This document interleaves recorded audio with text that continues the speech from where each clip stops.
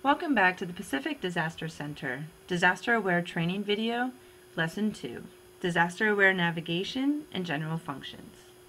To begin this lesson, we will go to the PDC homepage located at www.pdc.org.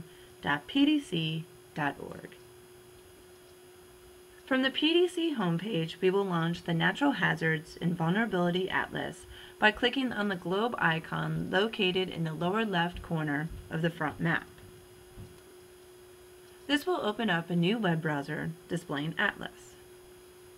As mentioned in Lesson 1, DisasterAWARE monitors over 65 authoritative sources for incidents, and if deemed potentially hazardous to people, property, or assets, DisasterAWARE will post them as an integrated active hazard. These active hazards are displayed in the geospatial map frame as square icons, such as these hazards here. All other incidents that did not meet the potential hazard criteria are still displayed in the map frame, but using smaller icons such as circles and triangles.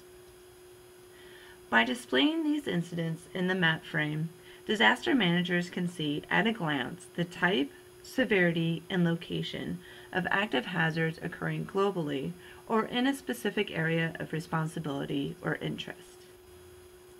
You can also hover over the map icon to display the icon map tips, which will display relevant information on that hazard or incident.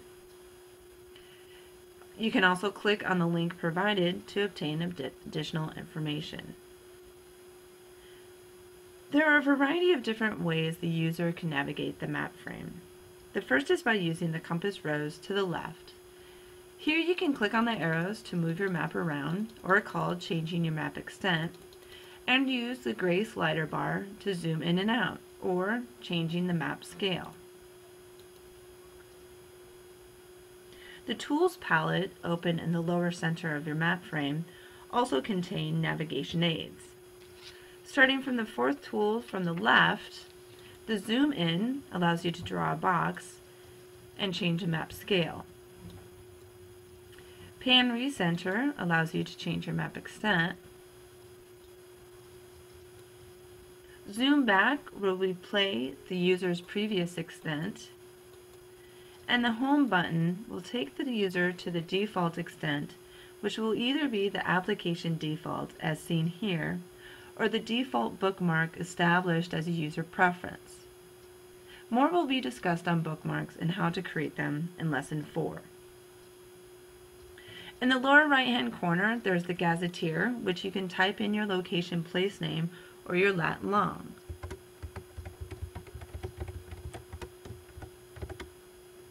When you hit enter, the map will navigate to the specified location. You can also use your mouse wheel to change your map scale, zooming in and out.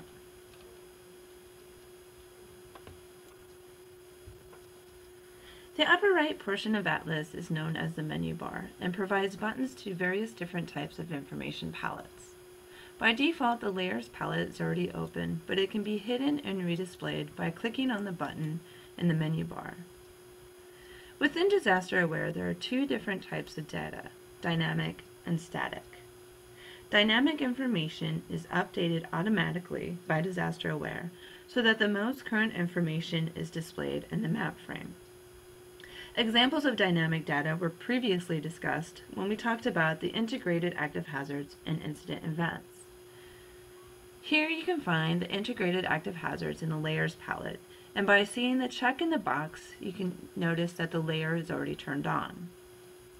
Underneath the folder heading Recent Active Events, you can find your incident events such as earthquakes, active volcanoes, which are already turned on in your map frame, recent hotspots or potential wildfires. This layer is not turned on, thus there is no check in the box, and layers for tropical storms.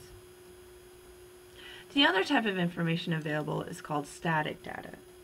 Static data is not automatically updated by DisasterAWARE, but is rather updated by a GIS professional on some interval.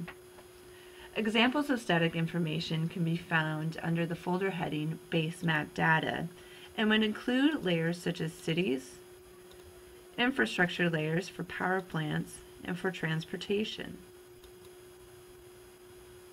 In Lesson 3, we're going to take a much more in-depth view on the different types of dynamic and static data available in DisasterAWARE. As you noticed, when you hover over the layer name, the layer map tips will appear, providing a brief description of the data layer. If you are interested in seeing more information on the data layer, or what's called the metadata, you could click on the link provided and view the metadata abstract or get access to the full metadata. By clicking on the Legend button in the menu bar, your Legend palette will appear, and you'll get a better understanding of the different symbology being displayed in your map frame. You can also organize your desktop by using the vertical gray bar to the right. By clicking and dragging, you can resize your map frame and create blank space to dock your palettes.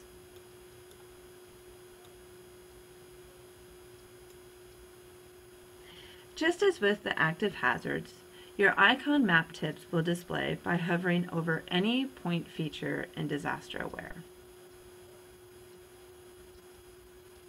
You can also query for additional information by using the Identify tool located in the Tools palette. Here you can draw a box around your point features of interest, and your information will be displayed in the Results palette. Notice that your results are categorized per data layer heading, and they can be collapsed and expanded as necessary. Multiple Identify queries can be conducted, with the results displayed under a new and consecutive Identify tab.